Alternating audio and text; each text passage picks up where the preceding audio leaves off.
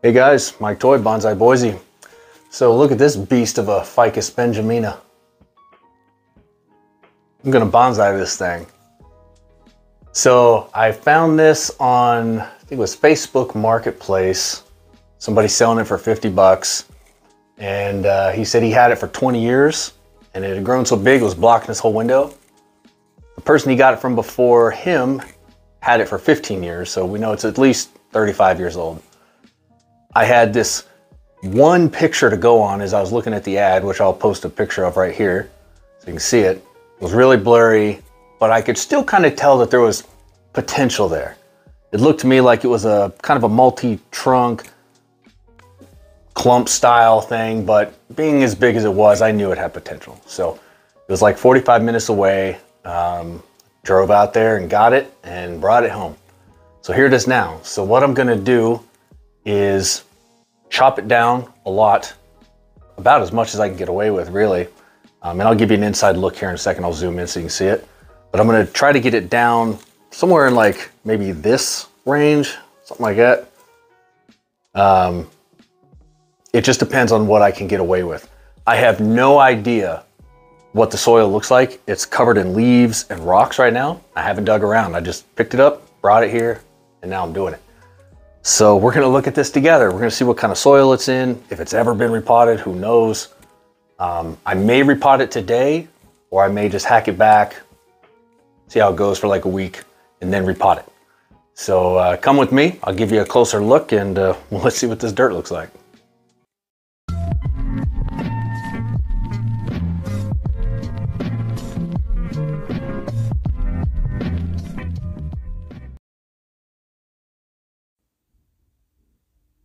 Okay, so just gonna clean this out a little bit here before I get started too much. I just want to get the leaves and sticks and rocks and stuff out of there, at least for now. Kind of half afraid to stick my hand in this little pile of leaves. This tree being as old as it is and this pot is long, I don't know what's in there.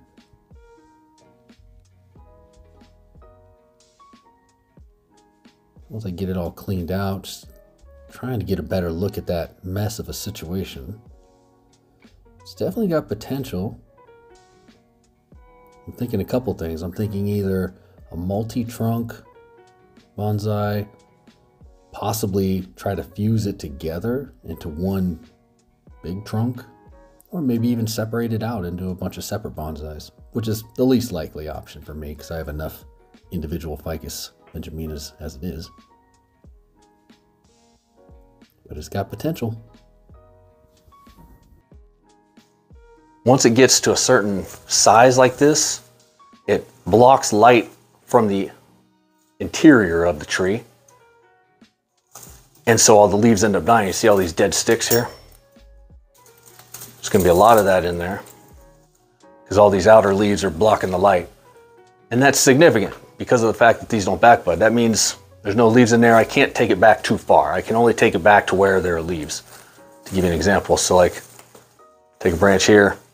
I can't go all the way back to here if there are no other leaves. The farthest I can take it back is to the last leaf, which means sizing this down might be a multi-phase approach. I may have to do as much as I can now, let it bounce back, get healthy again, hopefully backbud some, and then do it again and take it back further and further and further. So that's where I'm going with that.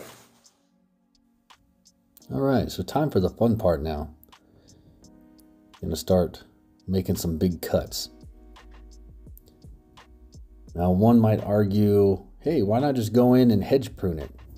Basically, you know the size and shape you want to get it down to. Why not just go in there and just hack away, get it down to the size and then structure it how you want. The reason I'm not doing that is, like I was saying a minute ago about how backbudding is a bit of an issue.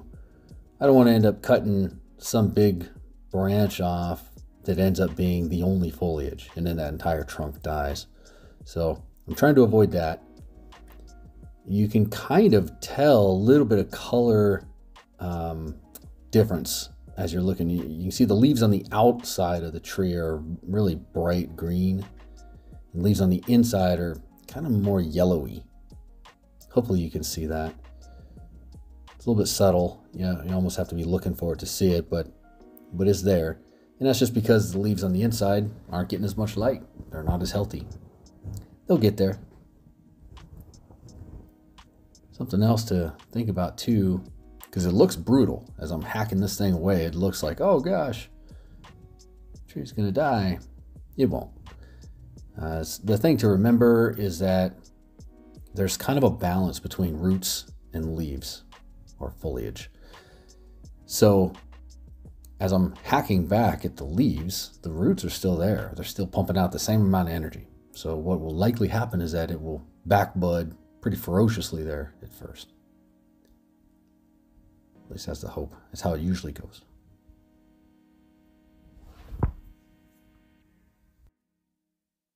Just to give you that's all the carnage there in the bucket. So to give you an even closer look here, let me see if I can zoom in. It's tricky, you know, looking for the lowest foliage point to cut back to is tricky in a jungle like this. It's hard to know what branch is connected to what. And some of these, like, this is going to be a challenging one, really, because, like, look at this guy here. Long, straight, that's probably, I don't know, 16 or 18 inches tall with no foliage. And then actually another 6 or 8 inches until you get out here. So, and there's lots of these examples. Here's another one. Same exact thing.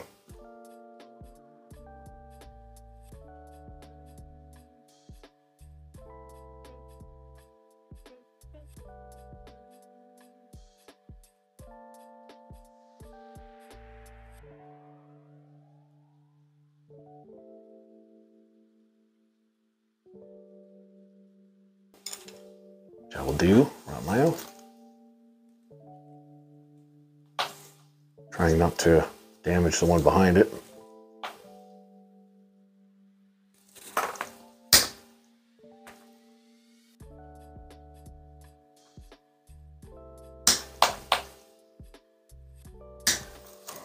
There we go. So yeah, I keep finding little spots like that where just as I'm chipping away and chipping away, I'm already seeing another one behind it now. Behind the one that I just cut, there's another one. So a big trunk coming up, and then here's a branch, and behind it a branch. So when I find these situations, what I like to do is I like to get rid of the one that is growing inward and just keep the ones that are growing outward, or at least one of the ones that are growing outward. It's the inward ones that cause all the confusion. So I'm just going to do that right now. Again, with trying not to damage anything else. And then I'll clean up some of those cut points after the fact. Back to this first one. Got this branch that's growing inward in the middle of everything. But sometimes it's nice to have that little, you know, second branch just in case there's dieback or whatever. So kind of like an insurance branch, I guess. You know, you just got to decide as you go. Let's spin it around here. Start to see it take some form. There's another one down here. As I hack away at it all slowly. Looking at this one. See, for a minute, you got to be careful, because the minute I thought this was attached to it, it's attached to the one behind it. And it looks like it's one of two, so it wouldn't have been the end of the world. But this guy, branch here, branch there, branch here, and branch there, which means I can lose some of it. I just have to decide which to lose. At the very least, I think, since we've got this foliage here, take it back right there, which also helps with the confusion factor, or helps alleviate some of the confusion in there. it's starting to get less confusing, a little. And then as I continue Operation Cleanup, I just through and look for a little, see if I can find one here. Yeah, like little spots like right there.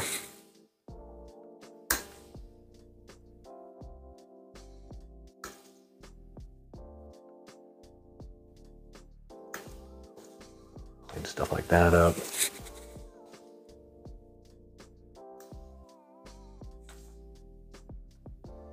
It may seem minor and insignificant, and in a way it kind of is, but when you're trying to make sense of a tree, stuff like that kind of adds up and adds to the overall confusion. So I don't need to make it picture perfect yet, but any little dead nubs I can get rid of in the meantime, all the better. But it's still pretty awkward looking. Big goofy branches like that, I'll probably have to get rid of that. Which, good news is, it looks like it's not the only branch that trunk is relying on, so that's good.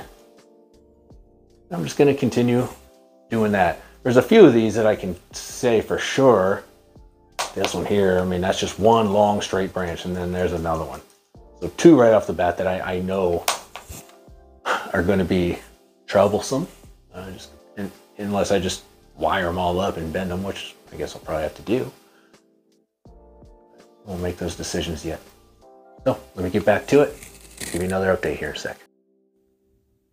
All right, so here we are, a little over 2 weeks later. Holidays came. I caught a cold. You know, life moves forward. Anyways, check that out. I think that's petrified wood. We'll come back to that later. We'll wash it off and take a better look. But anyways, so here we are, a little over 2 weeks later, and I'm finally getting around to repotting this thing. So I've got, I don't know if you can tell, but I've got a cardboard box with kind of a grate thing. It's actually one of the little grates or shelves that I use for my trees when they're outside. I think it's from an old industrial fridge.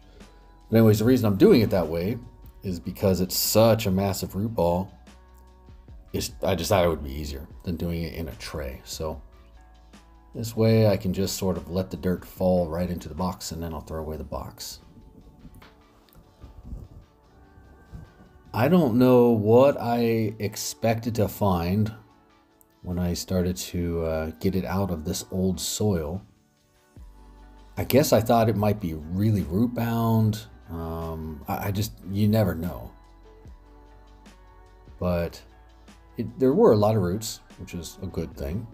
If it had barely any, I would have been skeptical that it wasn't in that pot that long, or worried that it wasn't very healthy. But it had a good amount of roots. What really surprised me, though, is just how loose the soil was. I mean, it's not... maybe at one point it was potting soil. It's certainly not looking that way anymore. It just looks like dirt, just like some random old dirt. Like if you went to a vacant lot somewhere and dug up some dirt, that's what it seemed like to me. It didn't have any kind of... it didn't smell. Some trees, when you repot them, they actually have a smell, almost like it's rotting or something. Didn't have that. I will say the people that I got it from were smokers, and they smoked inside, so it really smelled like smoke. Sure, it's not healthy for the tree either, maybe. I don't know. Is smoking bad for trees? Now that I think about it, I say it out loud, I'm not so sure. I don't know. But the dirt certainly smelled like smoke. And so it had been stinking up my office for like 2 weeks now. So I was happy to get this done. But I digress. I'm just going through with a chopstick and poking away at it and sort of messing with it with my hands, just trying to get it all out without damaging things. Getting rid of that bottom part of the root so that the dirt can just fall out easier. I'm finding little pieces of that metal rod. It seems like the bottom part must have rusted and broken off a few times. So here's a look at the root ball. not bad. We've got some good material to work with here.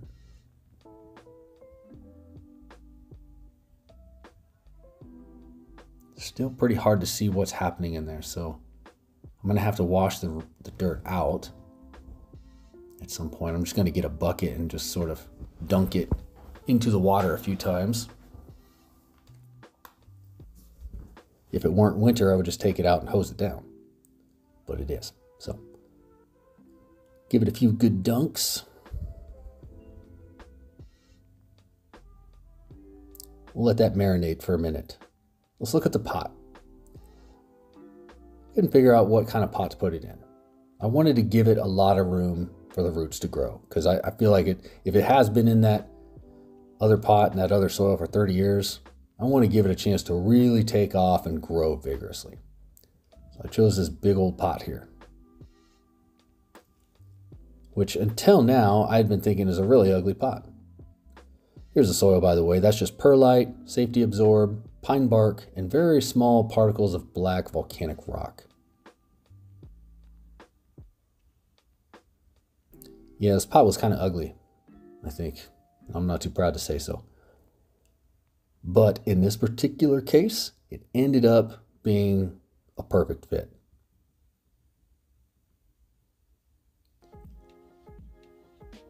All right, let's take another look at these roots.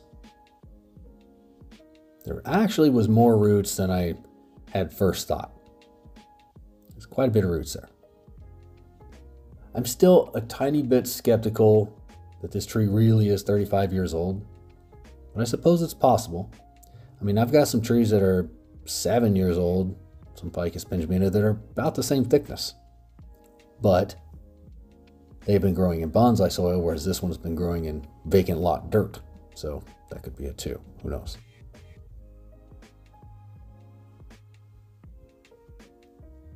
So my overall goal or slash plan here is I don't want to cut more roots than I have to. I know I'm going to have to cut some, but I don't want to really put it under more stress than it has to be.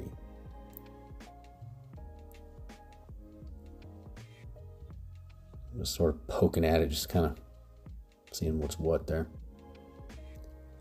Ficus Benjaminas are notorious for growing these giant potato roots. So I know there's some in there. At first I don't see any, which is good. Then I start to poke around, I start to see more, which I'll give you a better look at here in a second. I sort of lose track of what I'm doing and realize I'm not getting any of this in the camera, so I switch positions here in a minute. Right about now, I think, is when I realize, oh, hey. So there you can start to see, once you get in there are some big, thick potato roots. So typically you want to get rid of those. It's better to have what I would call a mess of fine roots rather than big, thick roots. Big, thick roots take up a lot of room. I've also noticed that they can sort of contribute to, I don't know, uneven growth. So, you know, one branch grows really abnormally fast and thick and the other one doesn't, etc., that kind of thing. So as I'm going through this, I still don't have a solid plan of what I'm going to do, but I'm starting to form one. And what I'm starting to think is I'm just going to do kind of a clump style for now. And I'm going to try to expose some of these roots so that it looks like kind of just a jungle, just a little bit of a jungle. There's a big old potato root there. Look at that.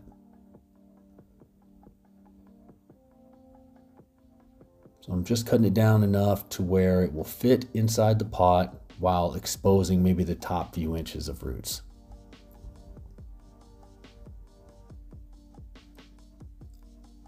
So here's a look at where we're at. I want to take it down to about there, so that would be the soil line, right around there.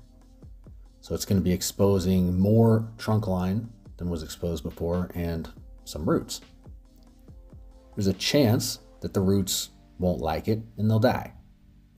I think there's enough roots underneath still that the plant itself will live, but the exposed roots might not, and that's okay. I can live with that. There's one root there on the right side, you can see it, that's sort of bugging me, and was indecisive about keeping it or not. I'm still indecisive. The more I look at it, the more I think I might just get rid of it. For now, I left it, but it's just a little higher than the rest, kind of pokes out more than the rest. It's just a little bit of a oddball root. It sticks out like a sore thumb. But if I can forget about that root for a second and focus on the rest of it, I'll say that I think it's starting to look okay. I mean, if I'm looking at it with the eyes of long-term plan, long-term strategy. As far as filling it with soil here, if you've ever watched any bonsai video on doing this, or any of mine, you'll know that you have to work that soil into the roots because you don't want air pockets in there. You want to make sure that you just get it in there all the way. This one was particularly challenging to do it, so I'm doing kind of a slow and steady approach just because it's such a crazy root system down there. Making sure that there's no air pockets was a tedious process. It probably took me, I don't know, no exaggeration, it probably took me an hour or so of this right here, which 1 hour may not sound like much until you find yourself poking soil in between roots with a chopstick. Then 1 full hour is a long time.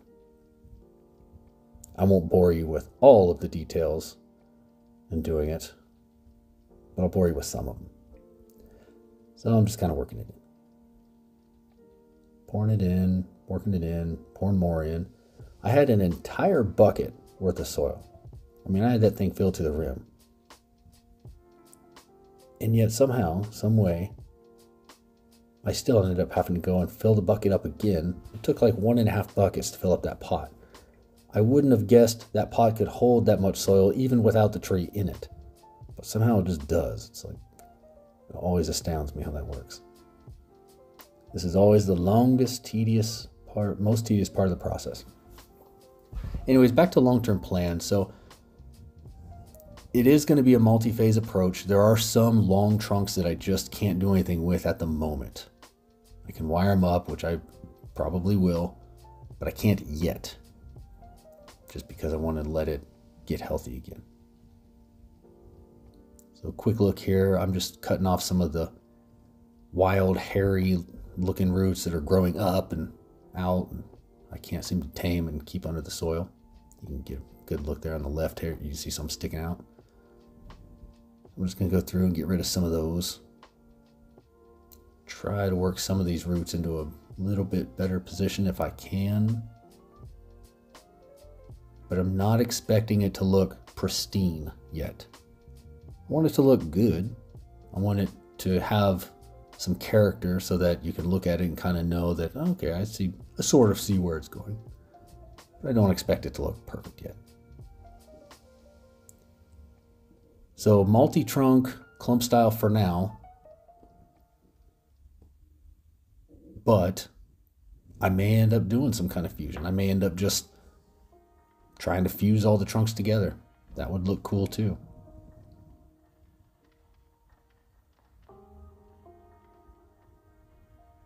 So in the meantime, I'm just going to water it here. And as I'm watering it, I'm really sort of focusing on, you can see the bottom part of the trunks where I exposed it, where it was covered in soil before. You can kind of see I must have exposed at least 1 inch or 2 of trunk. I'm trying to spray those down. So here it is. This is what I'll call finished for now look. It's not finished long term, but it's finished for now. It's still way too tall. There's a clump of 4 or 5 trunks there that I just can't do anything with yet because all the foliage is at top. Once it gets more established in the pot, I'll figure out what to do. If I want to wire them into some kind of cool shape, or if hopefully they'll back bud and maybe I can lose the top half. We'll see. But this is it for now. So Bush to Bonsai 2.0 here. I think it's going in the right direction. So I appreciate everybody who's watching. Please like and subscribe. You can see updates on this when I do an update. Have a good rest of your day, everybody.